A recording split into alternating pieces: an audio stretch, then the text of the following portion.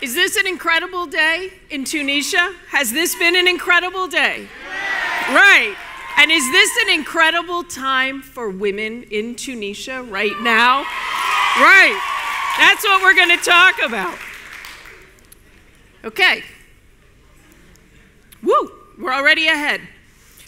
I was in my late 20s when I realized that the world was built by and for white, straight men. Every law, every system, every structure was for them, and the rest of us have had to fight our way into those. In fact, every week I get emails that say, look, the first woman has done this. We still have things we haven't done. Women have not achieved things like the presidency in the United States, for example. We still have work to do, right? We have so many things to do, and we're told every day that we should be grateful for what we've been given. We have been given rights. We were not granted rights. I just want to remind you all of that. I'm going to tell you stories today about women that have done incredible, remarkable things in very male spaces and who are extending that space to others. So it's not just the first woman to do something. It's a woman who's done something and they're making that path easier for others to follow. Those are the stories I want to hear. Let's talk a little bit about where we are right now. Okay, women's achievements in education have been increasing. We have been getting more degrees and more advanced degrees than men since the 1970s. That's pretty remarkable. I know a lot of you here in the room are students that I've met in the last month. I am so applauding each of you. That education will allow you to make more money over your lifetime. You will have better, higher paying jobs. You will stay in the workforce longer. You will have your children later in life. You will marry later in life. And you will have fewer children because your career and your education will also give you options that other women don't have. You will also earn more money in your lifetime than men without advanced degrees. That in and of itself should be a motivator for you ladies, right? Okay. And every man in the room should be encouraging every woman that they know, not just their sisters, not just their daughters, every woman they know to complete all of those degrees, get them scholarships, get them into education. I just completed an analysis of the Fortune 50, the most profitable companies in the world.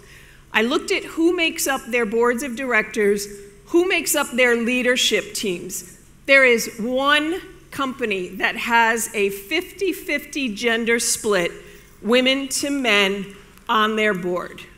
That's pretty horrible, right? And when I looked at this, the reason I did this research was to confirm some of the things that I suspected and also to set that baseline. No one else, to my knowledge, and if you know anyone who's done it, please tell me, I was not able to find any research that looked at these two parameters together.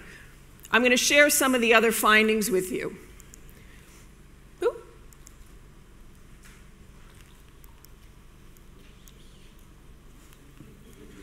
I'm leaning in. Do you see that? Okay. This is the kind of thing, right, that we see. 4 of those companies have all white teams. They have women, but no people of color, no people that are non-white.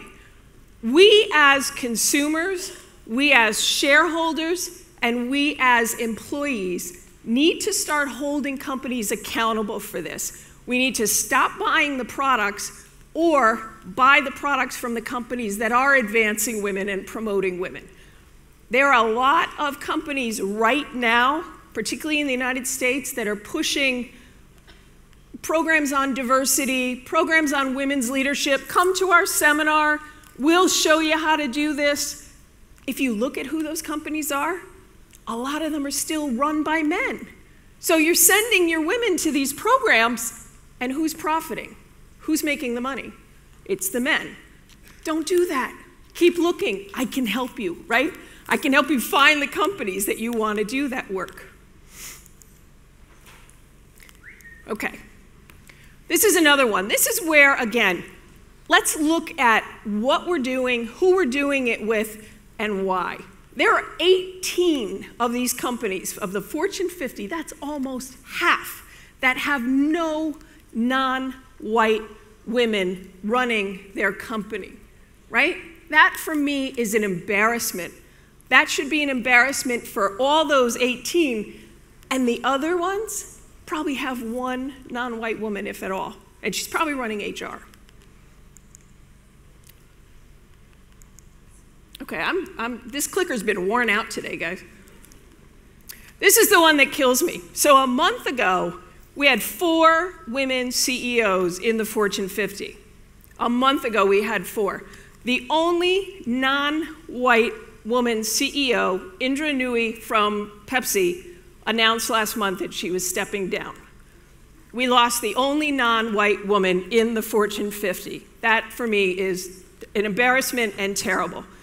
I don't know if you guys were aware of that she's the only one.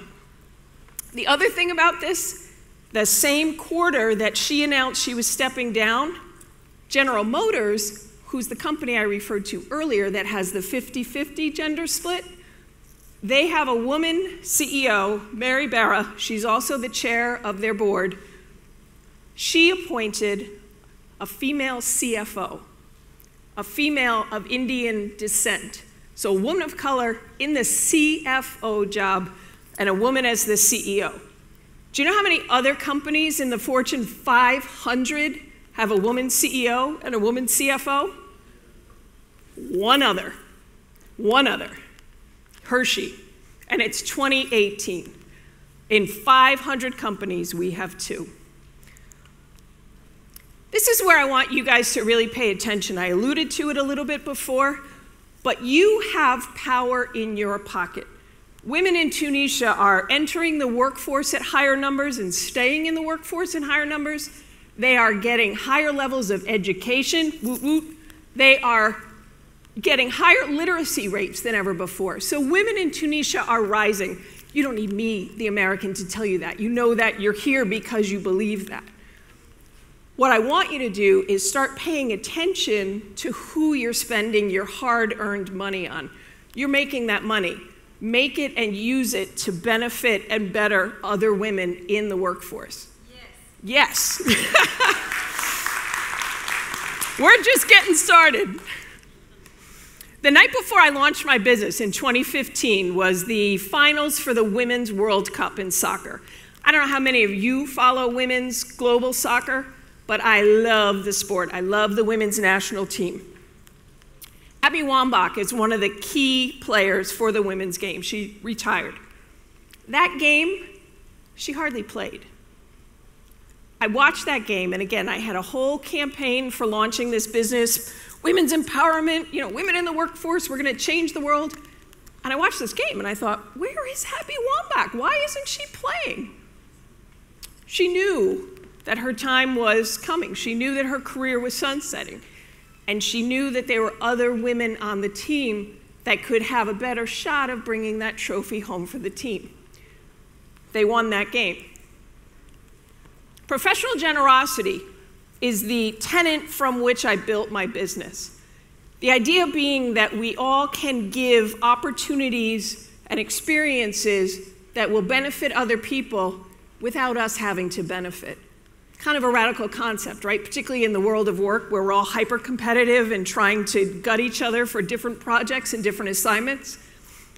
But if you think about what professional generosity means, it's taking that person who works on the data, but you're the client-facing person, bring them to that client meeting. Share that experience with them. Show the client who's actually producing the work behind the scenes. Use your power and your position to elevate other people wherever possible. It may break some systems. You may be told that you're not supposed to bring this person to a client. Don't listen to that, right? Do your thing. Do what you know is the right thing for that person. Excuse me. This is right out of the research from the work that I do with my consulting firm. And I've learned that we can segment the workforce into 3 broad categories. One of them being the advocates. I sense that a lot of you in the room are advocates. We challenge systems, we ask hard questions, we demand a lot from our employers, right? We want to see change, we want to keep moving forward. That's about 20%. There's another 20% at the other side that I call the resistors. I don't want you to tell me, you don't have to raise your hand if you're a resistor, but you know who they are. They're the ones that don't want anything to change. They don't want new software. They don't want to go to training. They don't want to go to diversity learning. They don't want anything to ever change. They're also valuable because there are people that need to do the work and not always be challengers, right? You want to change your corporate culture? There's that group in the middle that I call the silent 60%. They're the ones that watch everything. They pay attention to the advocates, they watch the political winds, and they don't issue their own opinions, but they know what's happening. Instead of trying to get everyone in your massive corporate environment on board with a culture change, if you focus on 10 to 20% of that 60%, your culture will change, right? So it's a lot less intimidating when we frame it that way. I want to talk to you a little bit about these women that I alluded to earlier. I'm writing a book about these women. I've got all stories, all different industries. I don't have time, particularly because I'm the last speaker today, to go through all of them with you, but I'm going to share a few. And what I want you to listen for is what from these stories can you take back to your learnings, to your environments, and start to incorporate or share with other people around you.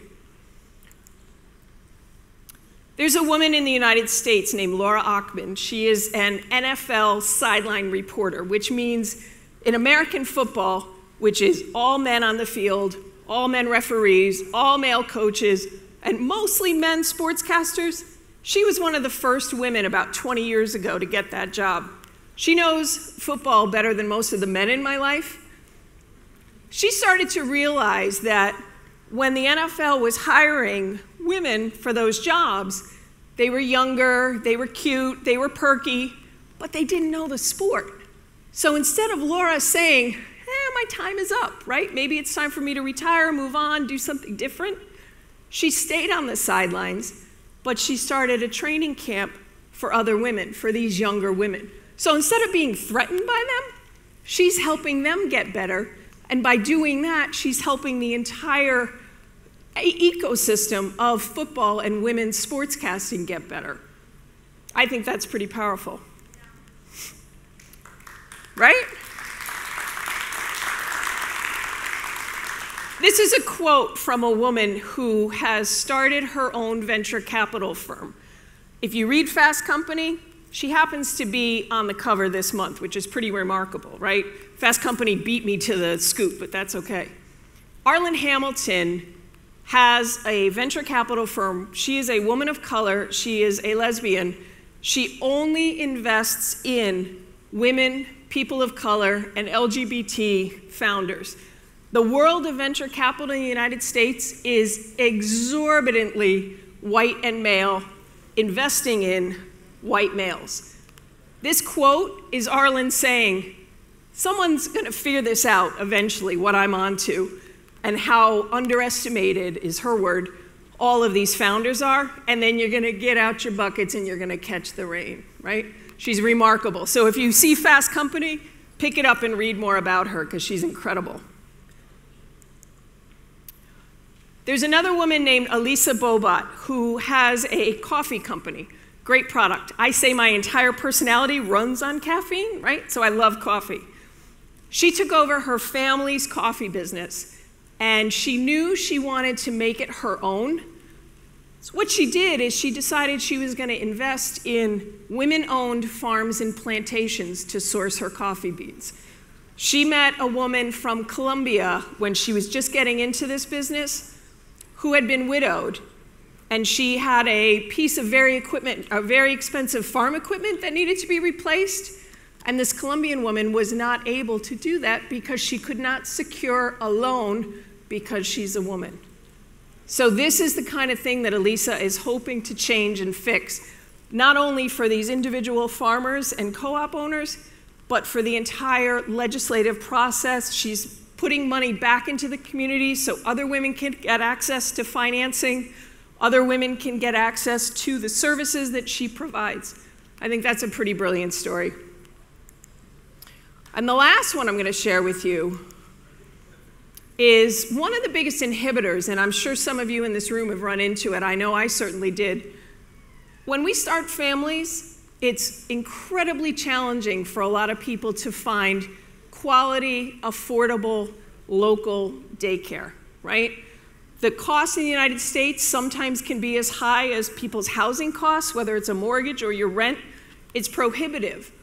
So there are two women, Jana Wagner and Jessica Sager, who live in New Haven, near me in Connecticut, who started a program that trains people to open small businesses that are daycares in their communities, and it also helps the people in the community find local licensed quality daycare. So they're working on fixing both sides of that problem.